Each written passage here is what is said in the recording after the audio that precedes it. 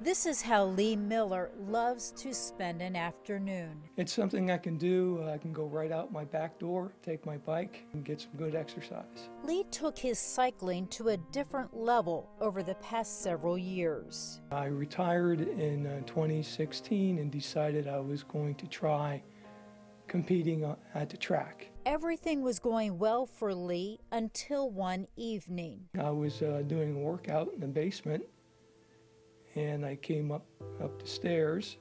I was carrying my laptop back up with me, trying to get the laptop to close the program, and my wife said, "Are you okay?" His enunciation was not right, and he was labored in his speaking. She said, "Well, but you're talking funny, and you never carry your laptop like that." I said, "Well, yeah, I'm fine.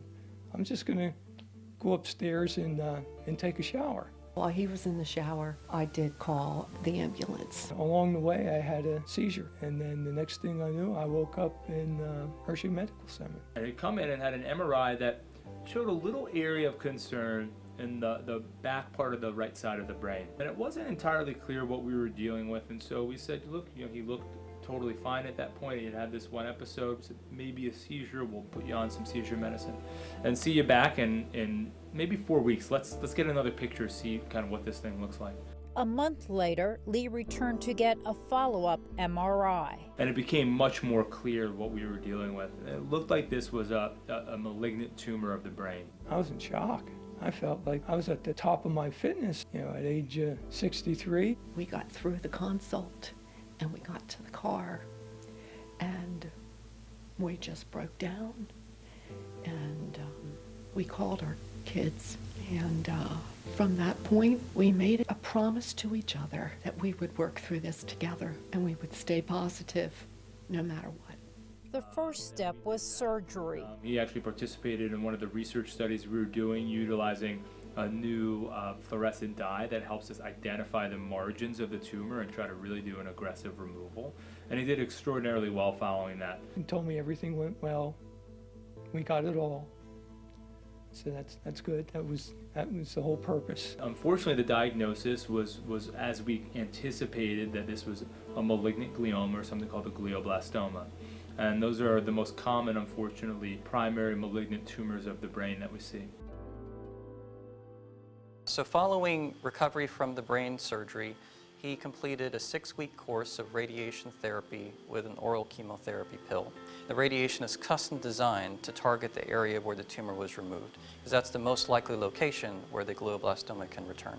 Doctors also recommended another form of treatment called the Optune device. This is a device placed on the scalp which sends alternating electrical currents through the brain as another strategy of killing glioblastoma cells. I have to have this on to be effective 75% of a 24-hour day. So I need to have it on about 18 hours a day. All forms of treatment that got Lee back on his bike again. I was feeling fine. I was back to my regular riding routine, training.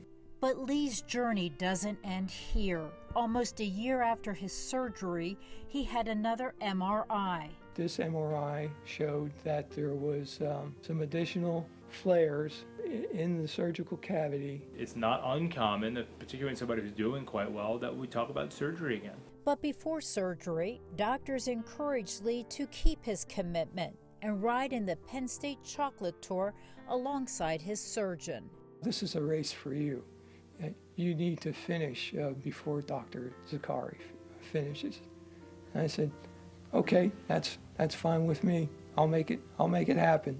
We were together at the starting line, but he was at the finish line well before I was there. One race done, another to go. A few days later, Lee had his second surgery. We went on to do surgery very similar to how it was the first time, and people do surprisingly well. A month later, Lee went back to the hospital for a follow-up.